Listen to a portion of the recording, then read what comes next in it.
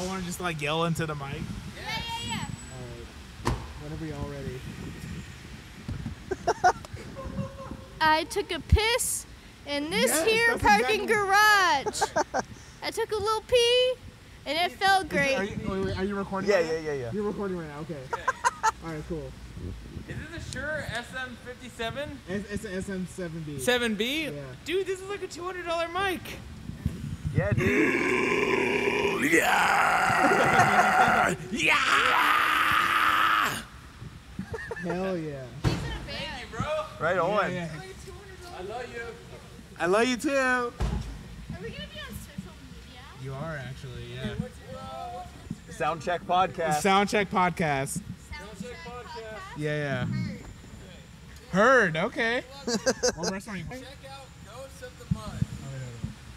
Ghosts? All right. Who can fucking reach right now? Ghosts of the Mud. Ghosts of the Mud. Let's just leave. Check out my band. No, this is great. This is great. I love this. This is the first time it's ever happened, so this is awesome. Y'all are cool. Check out Wraithborn and Ghosts of the Mud. Wraithborn and Ghosts of the Mud. Got it. I do regret you witnessing me pissing. It was kind of funny though. Anyways, you do what you gotta do. I get it. Ghosts of the Mud and Wraithborn. Ghosts of the Mud and Wraithborn. Yeah, I'll make sure to rep those. Powerpuff Girls, get the fuck out. All right. Enjoy your night, y'all. All right. Cool. Right on. Want to just like roll one into it? All right. So, Yay! hey, what's Sound up? check, y'all. Sound check. 2023, back at it. Yeah. It's your boys. So we just got out of seeing Loathe, Periphery, and Underoath. Yeah. Friday, March 3rd, the Fillmore, Silver Spring. Great show. Actually, I think we have a good amount to talk about, to be honest. Like as far as like album updates. Yeah. Like Antheos just released a new album tonight. Actually, like 12 a.m. this morning. Tonight. Or 00 for military time. And I really love the new Antheos album. That shit is fucking bussin'. I still haven't checked it out. I have only heard their single Absolute Zero. Dude, like Absolutely in Purgatory and like fucking hold on, let me look it up right now. It's like Sinking Ships or whatever. But like I fucking love their new album. Their new album like really surprised me. I think this is the best shit that they've ever. The Sinking Sun. That's my absolute favorite track from their new album. Cool. Loved it. I'll have to check it out. Awesome. It's not released yet, but we were talking about it earlier. I'm excited for Danny Brown and JPEG Mafia's collab album. Dude, that when we were talking about this album earlier, and like so Danny Brown and JPEG Mafia have been like working on this album for a bit, and like I follow their podcast, or at Danny Brown's podcast on YMH Studios, and he's a funny he's a character. He's a funny motherfucker. I fucking love him, dude. He's super funny. He's zany and weird and just like 100% himself. 100%. Like he doesn't hold back or anything, especially when like the cutscenes are like montages. Like it's all him, and like he doesn't. You feel like you're not getting like gypped out on like him as a person. Yeah, we brought it up today. We unprompted. We didn't even like coordinate it. We both watched the episode with JPEG Mafia as the guest. It was such a fun episode. They're great together. Like I never thought of them. It's like, all right, they have great chemistry. Yeah, great chemistry. I'd never thought of them like actually collaborating on an album, but like it makes sense. They're two completely different energy levels. They're both weird, but like they're both weird on a different spectrum. Like if that makes any sense. Like yeah. Danny Brown is just like quirky weird, and he will like say some shit that's like off the wall, and like JPEG Mafia is weird in a way. Like he'll make some beats and like maybe post some weird shit that sounds like cryptic to me, but in reality it doesn't really make any sense. And I don't know, and then putting those two together, like I think like make a fucking awesome like match. My most anticipated album this year is the Ocean Collective. They're coming out with an album. They're coming out with a new album. They released a single. I I liked it. It's not super metal. It's I think they said they were going to do a little bit more like electronic stuff on this album. It was kind of dancey. I don't know. I kind of liked it. Interesting. I actually haven't checked that. I haven't been following them. Like since the last time we saw them, like at Black Cat, like that was my last instance and like last of. I've started getting back into them recently. Yeah, I took a little break Leprous too. Yeah, once I see a band live, it kind of scratches an itch, and I can kind of take a break from them. I feel like. I get you. Yeah. That makes sense. Like,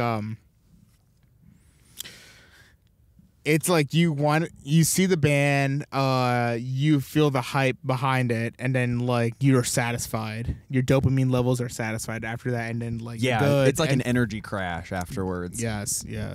So like after seeing Periphery like today, actually, like I guess we're gonna start from here. Seeing Periphery today, like it was fantastic because like the singles from their new album, Jen Is Not a Genre. Yeah, releases next Friday. Yeah, and they played Wildfire, which I was anticipating, like, but I was also kind of sad today because like since they weren't headlining and they usually headline whenever they tour. But Underoath was headlining, which is not a bad headliner. Don't get me wrong. It's not a bad headliner, but I'm like used to seeing like Periphery headlining every time we see them. And they usually have like an hour or like an hour and a half set. And like I feel like I wanted more. I wanted to see more of them and like play more of their older stuff. They played some stuff from P2. They played some stuff from their newer album, and then of course they played like stuff from P3. But like, like Juggernaut. Yeah, played Juggernaut. Little stuff. Juggernaut in the middle. Yeah, they tried to spread, across their discography. It was probably my least set of theirs. I could be wrong. I think this might be the 8th time I've seen them, but I've been spoiled where every time they were headlining or had like a really long set. Yeah, them contained to like 40 minutes or whatever it was. Definitely, it hurts. It didn't give me enough. Like you want to enjoy them a little bit more, like because like I guess because like growing up with them, we've seen like their discography like growing up and like. And they've got a fun catalog. Like when they headline and do an hour and a half and they get to play a bunch of stuff, it's a great time. And do you remember the time like where when Mark Holcomb wasn't playing with them, it was just Misha and Jake, and like Misha was just literally jamming with Matt Halpern. Oh yeah, and they did a little Haunted Shore stuff. Right? Yeah. Like they were just playing around, and I was just like, oh shit! Like I was super happy to hear that shit. I don't know, but like this set was weird. So I guess we're gonna recap. Periphery had a great set, super strong set. Underoath, I didn't really grow up with like the whole like emo scene, but they opened up with my favorite song, so I'll give them that. And like they are a great band in general. They have a lot of energy. They definitely bring the crowd and definitely like bring a lot of nostalgia from a lot of the fans, and I can't take that away from them. I can't, because like just because I didn't grow up with it doesn't mean like I'm gonna take away from what other people feel and like experience from like actually listening to their albums. I just listened to their hits, and I love their hits, but I didn't decide to like dive deep into their discography. But Periphery was one of those bands where like I dove deep into their discography and like followed them from like I want to say like kind of like the beginning when they released their album P1. And like I know we're just kind of sad today. I think we actually haven't talked about Periphery too much on the pod. No, I don't think we haven't. Actually. Yeah, they're like favorite bands of ours. P2 and I think maybe like Juggernaut Alpha are my favorite albums of theirs. Mostly because just from start to finish, I like every single song. The rest of their albums, like a nitpick I have, there's no song of theirs that I outright hate, but there's a good bit of albums where there's the like 3 to 4 songs that I'm obsessed with and I love, and everything else is like, it's fine. Mm-hmm. Yeah, super into them. You know, they're kind of a love it or hate it group. It seems like the linchpin for that being like Spencer's vocals. Some people just like eat it up or can tolerate it. Others can't take it at all. Especially during P1. Yeah. Especially during P1. But, I mean, you know, he's proven his chops. The band's embraced him. He's not going anywhere. They've proven they're heavy as hell. Oh, dude, yeah. Their tone is immaculate.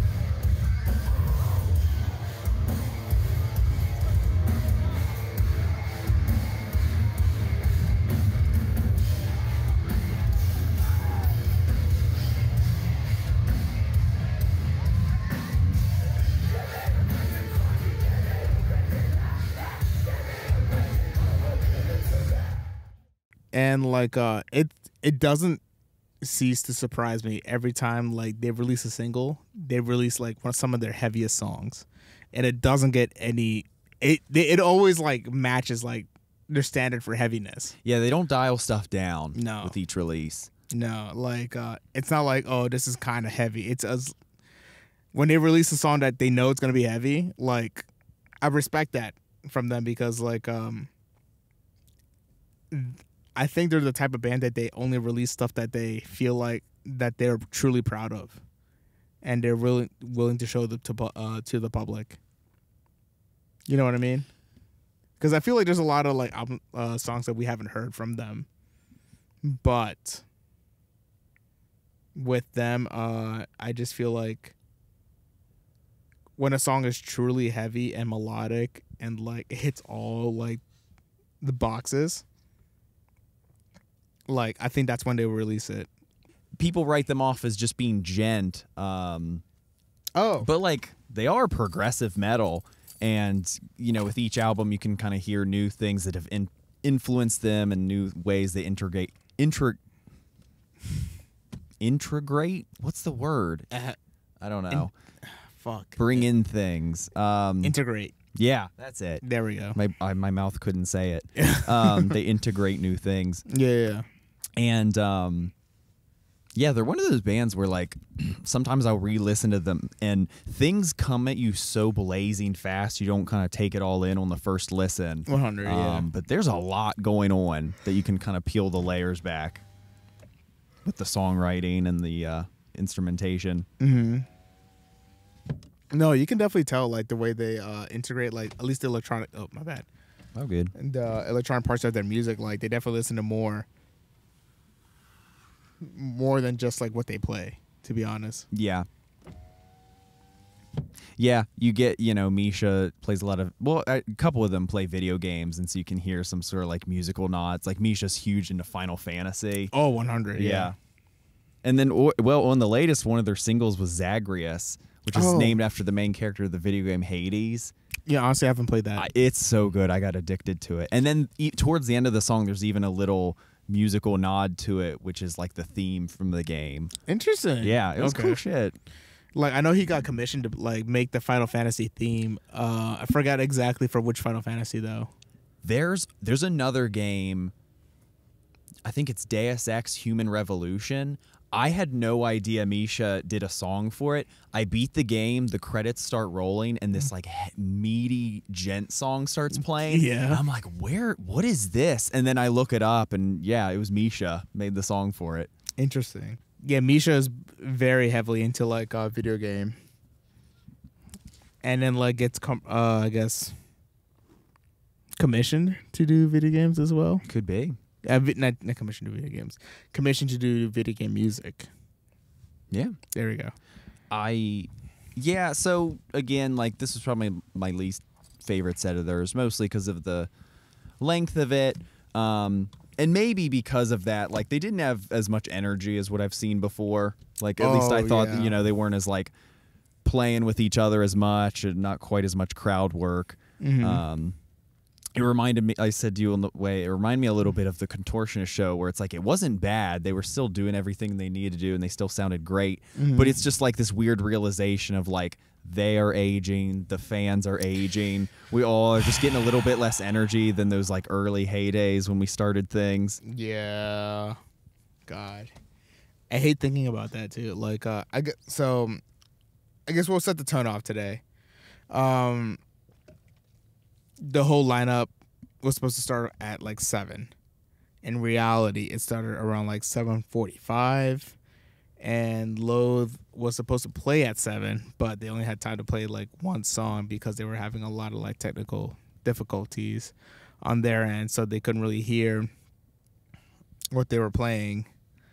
And when they did play, they were only able to play Gourd, so like the very last song that they usually end with, and it's usually like their heaviest track. It's a sick song. I fucking love it. I think it's a great song. Heavy, get straight to the point, and then like just fucking caveman.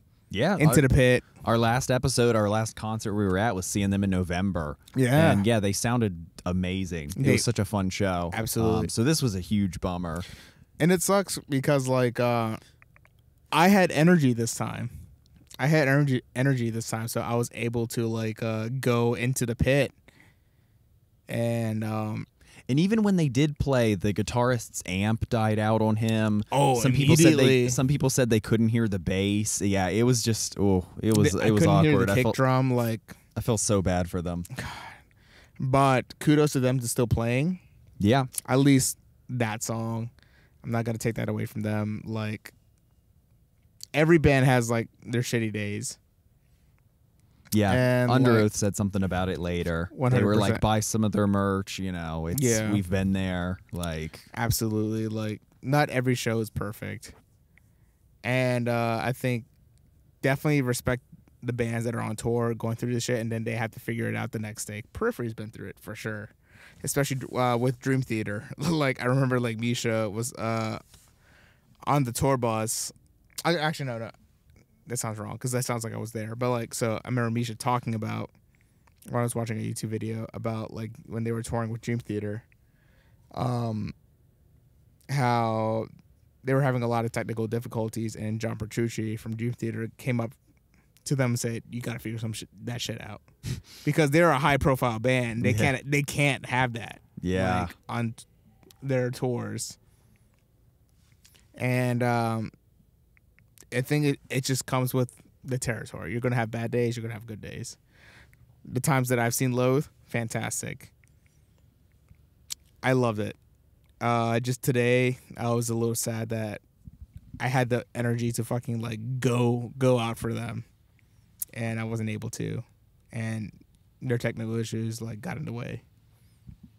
And then Periphery played, which wasn't a bad trade-off, but like I was so sad because I really wanted to see Loathe like with the energy that I had. Yeah, and just interesting to have that quick overlap of like seeing the same band in just a span of a couple months. Oh yeah. Usually we gotta like wait a year for them to come back to the area. Mm-hmm. Because it's not like we're like following them around on a tour. No, we're not like deadheads. Some people fucking do that, which is kind of crazy to me. Yeah. I don't have the time to. I can't take off like that much work. No, I can't take that much off work either.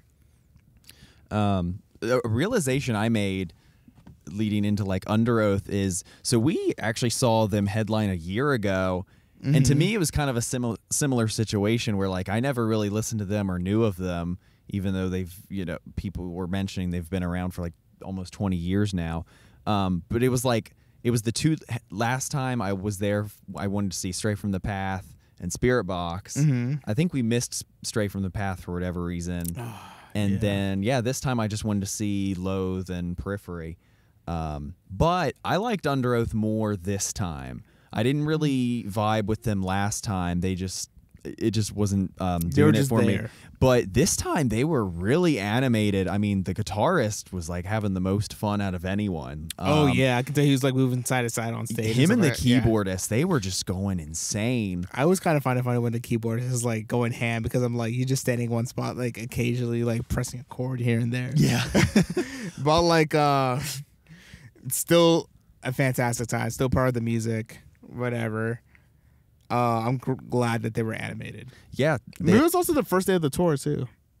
Really? I knew it was early. I didn't realize it was the first one. Okay. so. Interesting. Yeah, so like they had the most energy.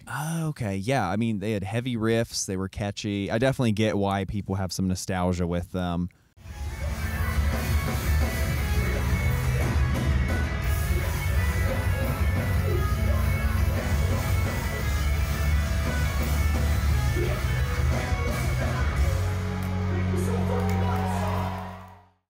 Oh no, it is the first day of the tour. Yes.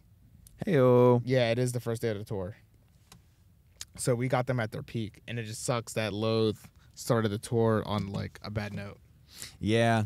Ugh. Hopefully we'll get the I hope kinks worked that out. they have a better resolution throughout the tour. Yeah, definitely. God, it would have been great to see them live because I am like now curious about their set list, like what they would have played. I know, that's what I was curious of, because when we saw them, it was playing an album in its entirety. Oh my So god! I would have yeah. liked to have heard like kind of like what Periphery did, like something kind of dabbling throughout their whole discog. 100%. Like I definitely would have loved to hear like Cold Sun. Like, oh, that song's so heavy. But like seeing like I let it in and they took everything. Great album. Just sucks I didn't have energy that day. Yeah, And I had energy and I had energy today. I know. I had energy tonight. I was in the pit for all of Periphery. God, yeah, But I like- don't feel fully satisfied, probably because I would have tried to been in the pit for a good bit of Loathe as well. True. Oh, dude, like, did I tell you, like, when we were in the pit, there was some fucking guy trying to, like, block me off, but, like, he was trying to grab my nipple? You did, yeah. It was weird. I'm like, what the fuck are you doing, dude? I also had a guy that kept kind of feeling me up, too. Sometimes I'd, like, look him in the face, and I don't know, he, like, wasn't looking at me or anything in particular. I don't know, maybe he was, like, really spaced out on some drugs or something. No, like, literally, to me, this guy was, like, going like this, but then he was going, like, he's going like this, like little pinch at the end, and I'm just like, what the fuck? Like, I looked at him, and then like, what are you doing? Yeah. Like, I was just like, I'm here enjoying my time. Like, I get you're trying to block me, but why are you trying to go for my nipple? Like, I don't know. Like, if you hear this podcast, like, I hope you know, like tall, lanky dude with the fucking long hair. Fuck you. We got our sights on you. Yeah, I remember what you look like. We'll send our groupies at you. Yeah, 100. But it's just like, and then like I had one person like literally trying to like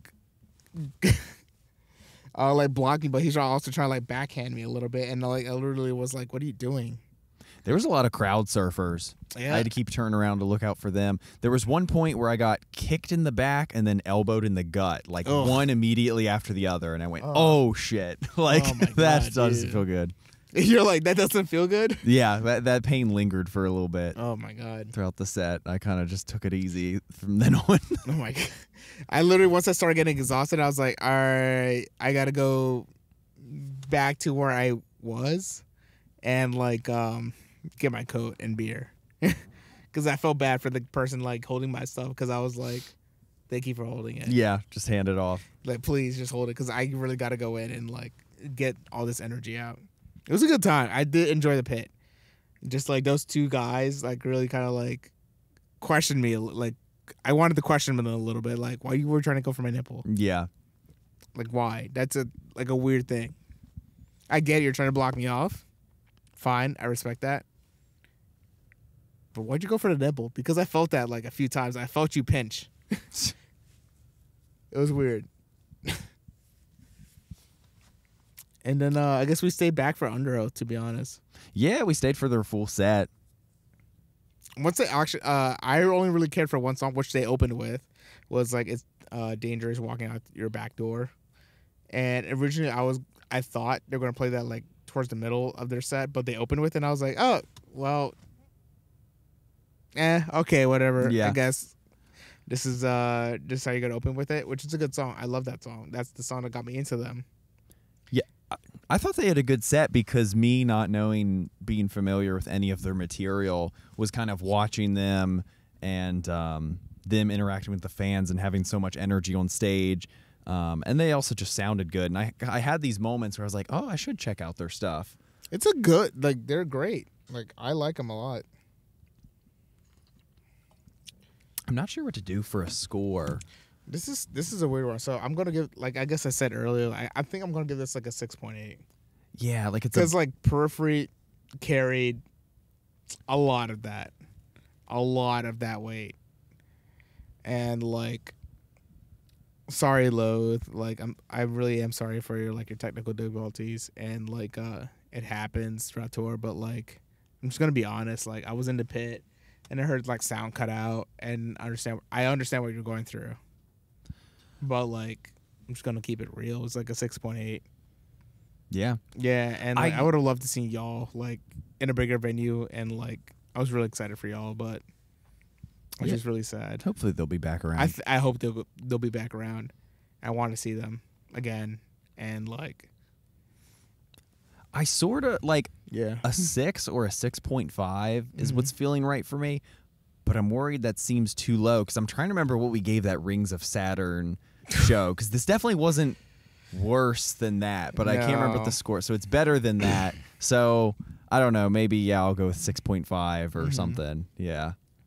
God, the Rings of Saturn show, that was bad.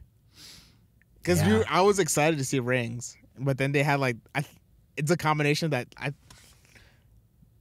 they had like technical difficulties, and like the music was just like bad. Yeah, this like new EP of theirs, it's like a new direction or whatever. It's like it ain't it. Yeah. But with Loathe, it's more like we saw them a few times, and I kind of knew what to expect. Which, not to say I didn't see Rings of Saturn a few times, but like with Rings of Saturn, I saw them execute the new stuff, and I was just generally disappointed. Yeah. And then with Loathe, I'm familiar with the discography, and they haven't released any new stuff, and I was just more excited to like finally have energy to mosh to their current lineup, to their current set list, and it just, I don't know, luck of the straw. Luck of the draw. Luck of the draw. Luck of the draw. There you go. They just had a bad show. Yeah. But they still played one song, which is better than nothing. Yeah. I don't know. But Periphery definitely carried that weight for that score. Yeah, they were most of my draw and fun tonight. I wish it was a longer set and a bit more energy, but you know, they'll headline again, I'm sure, sometime. Concerts, like, you can't win them all. Yeah. You can't win them all. And like, that's just part of the game. But like, if you really support the bands that you love, you go see them again. Yeah, for sure. I mean, I would definitely see Loathe again when they come back to Maryland or like Philadelphia, and like, yeah, enjoy their time again back in the States. Yeah. And Periphery, we've seen them a handful of times. Yeah, I'll correct it on screen or something if I'm wrong, but I feel like this is like the 8th time. I believe. We've seen them so many times. Mostly headlining. I mean, like Rams Head Live, Soundstage, it's always Fillmore, been Soundstage. Yeah. Electric Factory. Oh my God, yeah. Remember the one time when like they were like headlining when Animals Leaders were playing, but we literally only went to Philadelphia to go see Car Bomb. Yeah. Yeah. I mean, yeah, I loved that show. That show was that good. was a stacked set. Yeah. That was awesome. Car Bomb, Periphery, Animals as Leaders. Oh, Animals as Leaders killed it with that show. Like, I think I loved like Philadelphia crowds after that. Yeah. I was like, this show is awesome. The Philadelphia crowds definitely had more energy. And like, not to say like Maryland crowds don't really have energy, but like it just doesn't compare. Yeah. It doesn't compare. And I don't know. I think overall I give this show a 6.8. Periphery carrying a majority of that weight. I'll do 6.5, mostly Periphery. Yeah. It's not a bad show, but it was just kind of like, damn. Yeah, it was like decent. Yeah. I'm not like clearly I'm not like pumped full of adrenaline. I'm like yeah. You know, after like a Meshuggah or something, Dude, I'm like vibrating. Dude, oh my god! After we saw Meshuggah, that was church. Yeah, that was a good set. I know. I regret not going crazy for them. I want them to come back again, and they will too. Like, I think every time they come back to the States, I'm not gonna see them. Yeah. Oh yeah. Yeah, they're a definite for me. I'll do whatever to see them. 100%. It's like, oh, I'm sorry, you have a funeral that day? Sorry, I'm seeing Meshuggah. Sorry, Granny. Yeah, I gotta see Meshuggah. Oh, I'm sorry. You want to be witness to your fucking like murdered court? I gotta go see Meshuggah. Sorry. I can't be your character witness. Yeah, I can't be your witness. I gotta go see Meshuggah. I don't care if it's early in the day. I gotta go see Meshuggah. Oh, I was going to be the determining factor in your like child custody case. Nah, I gotta see Meshuggah. Nah, Meshuggah. I'm sorry, we were gonna get married on what day? Meshuggah's playing that day. Yeah, no, I gotta go see Meshuggah. But we're being we booked the venue like a year in advance or whatever. Oh no, no. No, that's not gonna work out. Meshuggah's playing that day. Yeah, sorry, babe. Our wedding can wait. Meshuggah can't. Yeah.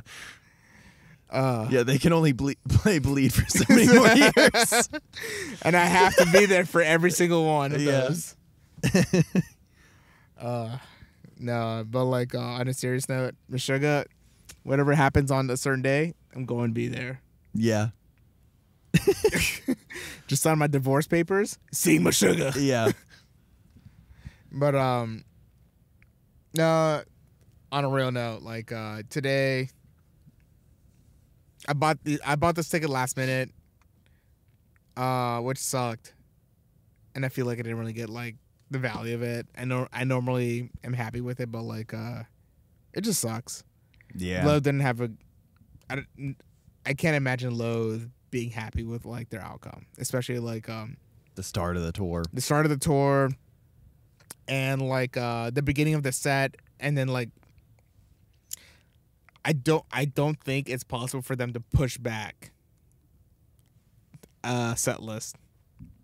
Yeah, not by that much. Yeah, No, the not length by of their full set. No, like 30 minutes. I think like that would have been acceptable, or 15 minutes, but like a whole set, that's not gonna happen. And like whatever.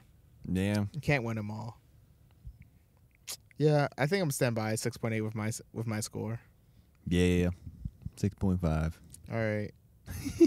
Well, next show we're going to is Obscura and Flesh God. Actually, Yeah, I'm actually really excited for that. Like, I haven't seen this same weekend, Flesh God Apocalypse. I haven't seen Flesh God since they came back with Winter Sun. I've never seen them, and I'm very excited. Yeah, it's gonna be a good time. Italian tech death Gabagool with with like orchestras and an operatic singer. Oh my god, yeah. They dress up in the corpse paint and like this like classical composer outfits or something. Yeah, I'm excited for it. And Obscura too. I'm excited for Obscura. I really like Obscura a lot. Yeah. They never disappoint. Yeah, I'm definitely excited to see both. They're both like pretty heavy hitters. Mm-hmm. All right, well, I have nothing else to say. Yeah, I don't either. All right, well, thank you for listening, and hope to catch you at the next show. This is Walter. This is Brent. Good night. Good night.